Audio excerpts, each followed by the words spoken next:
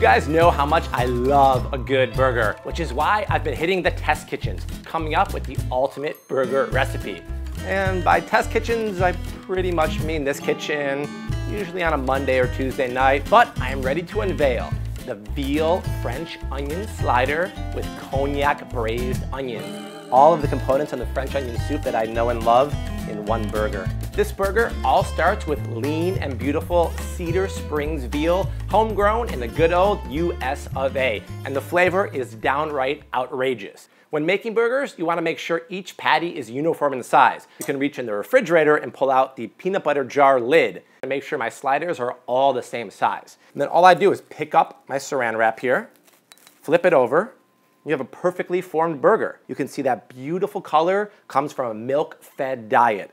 And the nice thing about ground veal is that it's an easy substitution for any other ground beef. So imagine meatballs or meatloaf with this ground veal, off the charts. Now, before we go on, I'm gonna stash these guys in the refrigerator because burgers have to be stone cold out of the fridge when you cook them. Otherwise, they're gonna fall apart or kind of break when we cook it, and that would just be a crying shame.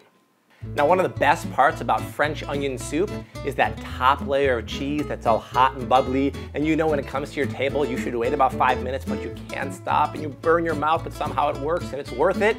We're gonna replicate that by making a Gruyere crisp, or kind of just a cheese crisp to go on top of the burger. So to make these crisp, you wanna take a sheet tray and line it with some parchment paper.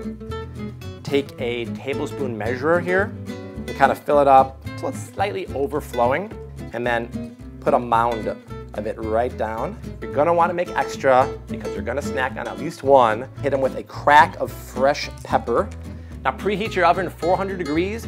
Put these in there for roughly 12 minutes until they're nice and golden brown. Check out how beautiful they are. And what did I say about making extra? So good. I have my cast iron pan preheating over medium heat here. I love cast iron because it's an equal distribution of heat. Actually use a little more salt than you think you need because you can't season the inside of the veal. So I'd say about a quarter teaspoon of kosher salt on each side. That'll help make an amazing salt and pepper crust and get so crispy and crunchy. And then before I put the second one in, I'm just gonna use my finger here and create kind of like a dimple in the middle. If I don't create this dimple or this well, the burger is gonna blow up like a football and it's gonna look horrible on our bun. Now, hit it with some salt and pepper on the other side, the same amount. Now set a timer for about 5 minutes and let them go.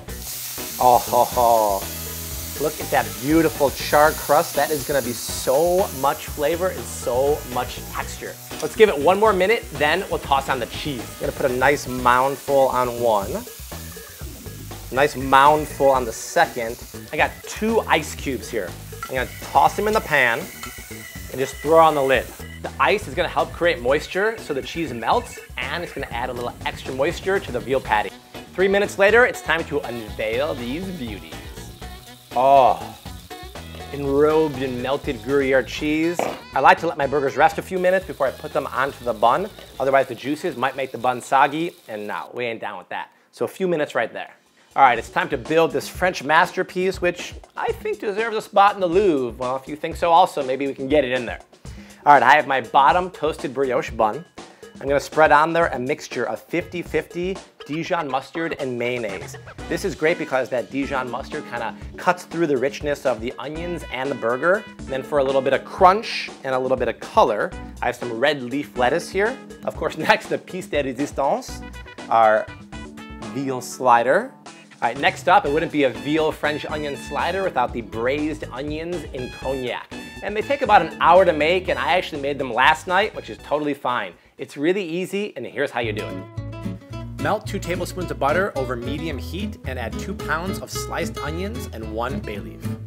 Cook for 45 minutes until soft and jammy, then add a 1/4 cup of cognac and 1 tablespoon of fresh thyme and cook until almost all the liquid reduces. Next, add 1 cup of low sodium veal or beef stock and cook until almost all the liquid is reduced. Season with 1 teaspoon of kosher salt and a few cracks of fresh pepper. So let's take some of that sweet, jammy, cognac braised onions, all of the components in the French onion soup that I know and love in one burger. Now let's take that cheese crisp, put that right on top. That's a beautiful color, and it's gonna add a little extra crunch. And then the top of our toasted brioche bun, And the great thing about veal is that it's very lean. In fact, on average, it's lower in fat content than most other meats. If you want more information where to buy Cedar Springs veal, you can go to mountainstatesrosen.com. The link is below in the description box. If you want the recipe, it's also down there too. Check it out, like it, pin it, share it. Make sure you subscribe to my channel, and I will see you soon with another off-the-charts recipe. See ya!